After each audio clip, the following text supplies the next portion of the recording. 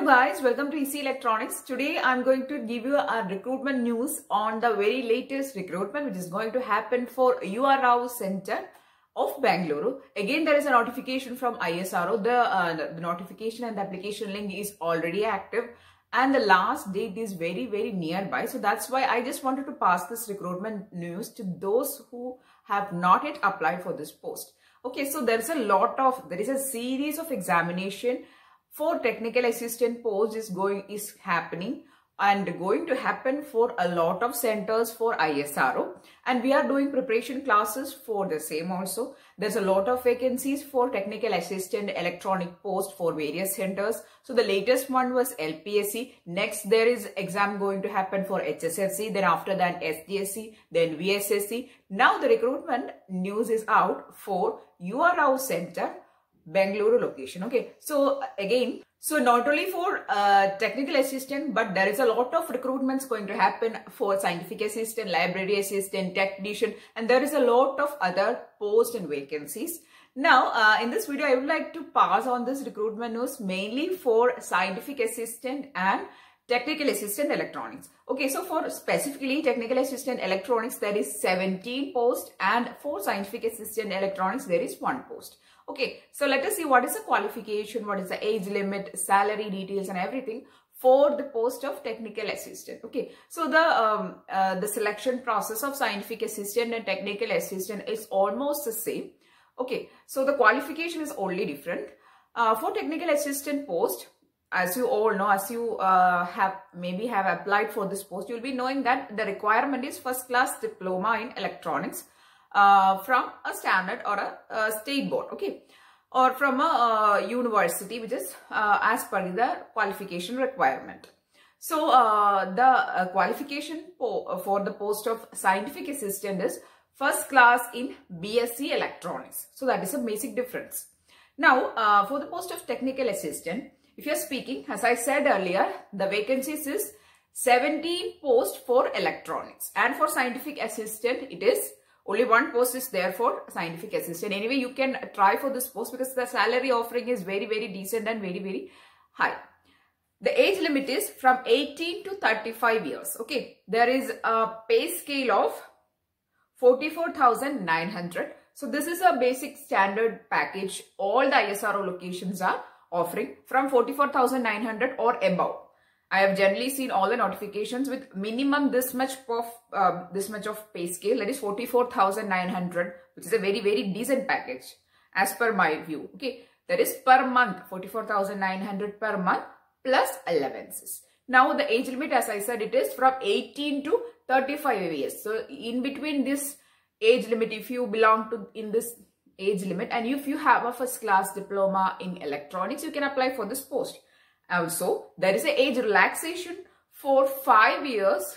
That is 5 years age relaxation is allowed for SC/ST, and also for OBC. If you belong to OBC category, 3 years of age relaxation, and also there is age relaxation details for ex-service and other economically backward sessions also. So I'll be giving the link of this notification and the link for applying below this, that is in the description box. Anyway, you should know that the age limit, the standard age limit for general category is also from 18 to 35 years. The last date for applying for this post is 6th of March. Okay, so there is time. If you have not applied, please apply for this. There is a lot of vacancies. There is a lot of openings for all the locations of ISRO for technical assistant. Especially they are calling for technical assistants with lot of vacancies. So there is a golden opportunity for you. Again and again, if you have missed out any notification, now there is a chance for you. Please do apply for it. Okay, the last date is 6th of March. Okay, so there is time. Now, whether there is any fees for applying for this post? Yes. For general category, there is 250 rupees, but the fees is exempted for, that is, there is no application fees for female candidates, SC/ST, ex-service. Then if you are a person with some disabilities and also economically weaker section. So as per all the general criteria, this is also applicable for these set of people that they don't have any application fees. For male candidates and if you belong to the general category, there is application fees, but that is only very much minimal, 250 rupees only. Okay. Now, how to pay this money, how to transfer this money, all these things you can find in the description. That is the notification I'm going to give. Now, for the, there's a lot of questions being asked to me, that is through the comments. There's a lot of people asking doubts that, ma'am, what will be the exam, that is, where will be the exam location? When is the exam going to happen? When the admit card will be available? So, see, these all details only you can know through the sites. They'll be giving some notifications for the recruitment, and then they'll be doing some pre-screening based on the applications that will be coming, right? See, there's a lot of people will be applying for this post because there is a fees exemption also for female candidates and also for some reserved categories. A lot of applications will be coming from all around the India, and from these lot of applications coming, they cannot call all the people for the examination. They'll be doing some pre-screening techniques or some pre-screening they'll be applying, and they'll be selecting a group of people. Only for those group of people they'll be sending the admit cards, right? That is based on the percentage of mark in your diploma, or all those things will be the criteria for selection. Okay, that is called pre-screening. They have clearly written about this pre-screening in the notification also. Okay, we'll come to that. Anyway, just know that the application fees is 250. Now, the location for examination. So that was the next thing which I was going to talk about. Location for examination is Bangalore location only. It is also specifically given. So if you are going to write this examination, if you are interested in applying for this post, please have this thing fixed in mind that the examination, that is the written test and the skill test, is going to happen in Bangalore location only, because the center, that URSC is, URO center is in Bangalore. So you have to travel to Bangalore to write the examination. Okay, anyway, you can do this much for this much of salary, right? I think it is a good thing. Now, so the location of examination is Bangalore. Now, what is the selection process? It is a standard selection process, same as for all the other locations.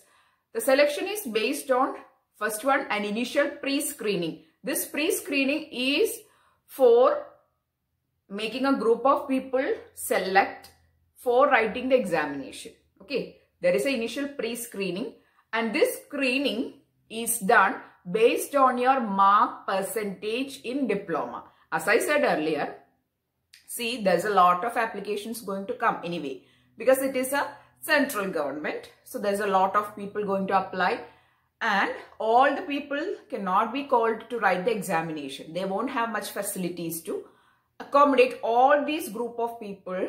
Some 20,000 or 30,000 people will be applying. So it is difficult for them.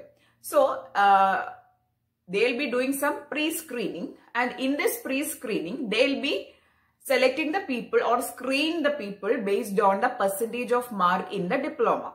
Okay. So after selecting these people, they'll be calling these selected people from the pre-screening to write the first stage of examination, which is a written test. So the second process is written test, and in the written test they'll be giving you some question paper, OMR based examination, and this OMR based examination, after writing, they'll be setting some cutoff mark based on the level of examination, based on the number of people who have applied, and also based on the marks coming. They'll be giving some cutoff, and they'll be selecting some people in the first part, that is in this written test. Then they'll be calling these selected people from the stage 1 to the stage 2, which is the skill test. So that is the second stage. Okay. So what all things is going to happen? First one, initial pre-screening. Then from the pre-screening, they'll be selecting some people for the written test. Then from the written test, they'll be setting some cutoff mark, and then they'll be calling these people for the skill test. Now, a lot of other things is going to, that is being asked to me regarding the skill test. So I have done a detailed video on skill test. I'll also share the link in my description box. Anyway, if you are not familiar with this word skill test, let me just tell you, the skill test is nothing but a practical knowledge test. See, if you are getting selected to this job, you have to do some things in the laboratories, right? So you should have a practical knowledge. So for that, they are going to test you based on your basic knowledge in your laboratories. That is, they'll be testing you based on the laboratory knowledge which you have done in your diploma course. Okay, so in diploma, you will be doing a lot of lab experiments in various subjects, various labs, digital electronics lab, devices lab, circuits lab, soldering things. These things, they'll be testing and they'll be giving you some experiments. So they will be giving some experiments for you to do, and you have to gain 60% mark in this skill test. That is, you can call the skill test as a practical or a lab exam. Okay. Just like after your theory exam, you have to do lab exam in your college also, right? In semester exams also, you have to do the same thing, right? Similarly, in the ISRO technical assistant selection process also, you have to face the same thing. After the written examination, you will be, if you are selected, you will be called for skill test, which is a lab exam. In the lab exam, out of 100 marks, they will be conducting the lab exam. There will be viva also for some marks. You have to score, including the lab exam and the viva, you have to get 60% of marks. That is 60 marks out of 100. Now, if you get 60 marks means you are being called for the final selection, or you are getting into the third stage, which is a final selection. And in the final selection, your selection process is done based on the marks of written test only. So what is the importance of this skill test is just to make you pass to the final selection. I am receiving a lot of doubts, a lot of comments. That's why I am explaining it again and again. In the notification, it is clearly written that the skill test is nothing but a go or no go type of selection thing, or a criteria they are keeping. If you get 60%, you are just getting through the door. That is, you are just passing on to the next stage. In that final stage, you will be selected. That is, whether you are getting the job or not is decided based on your mark in the written examination only. And if there is some tie happening, consider that two candidates have passed the skill test and they are in the final selection process. They have some tie. Some two candidates are having some tie in the written exam also. Then what they will do is they will now go for your marks in diploma. Okay. This is also being clearly written. That's why I'm saying. Okay. So if there is some tie happening in the final stage, then this tiebreaker is actually your marks you have secured in your diploma, or your percentage of mark in diploma. Okay. So that is also important. So I hope that I have given you a crystal clear idea about this thing. Anyway, as I said earlier, I'll share the link of the skill test video in the description box also. Okay, so this is all about the selection process. I hope it is clear. I'll say it once again. Pre-screening, written test, then skill test. After skill test, there is a final selection based on written exam mark. Okay, I hope everything is clear now. So, this is all about the recruitment. So, how many vacancies is there? For the technical assistant post, there is 17 vacancies. There is a very, very high package. The last date is 6th of March. So, please do apply as soon as possible. And also the female candidates, I would suggest all the female candidates who have first class diploma, please do apply for this as soon as possible because it is free. And also for the SC, ST, economically weaker sessions and disabled and those reserved categories, I would request you to please do apply for this post. There is nothing as application fees for you guys. And if you are belonging to the general category and you are a male candidate also, there is only 250 rupees. Okay, you can give it a try because the examination from the previous year question paper till February 23rd, that was a latest examination.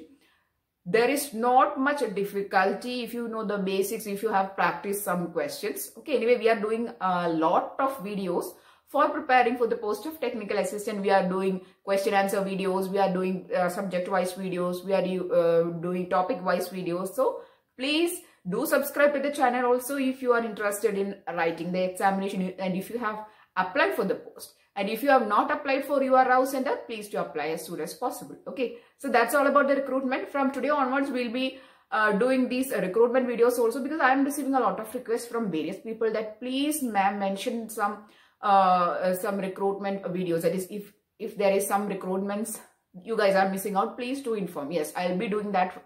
That also from today onwards. I'll be sharing all the recruitment news for electronics specifically and also other important recruitments. Okay, so if you are interested in watching these videos on electronics preparation for examination, especially competitive examination especially, please do subscribe to the channel. And also if you are interested in watching the recruitment videos also, please do subscribe to the channel. So I hope that this video was informative.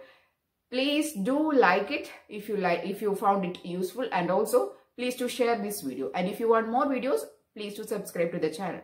Thanks for watching and keep on watching.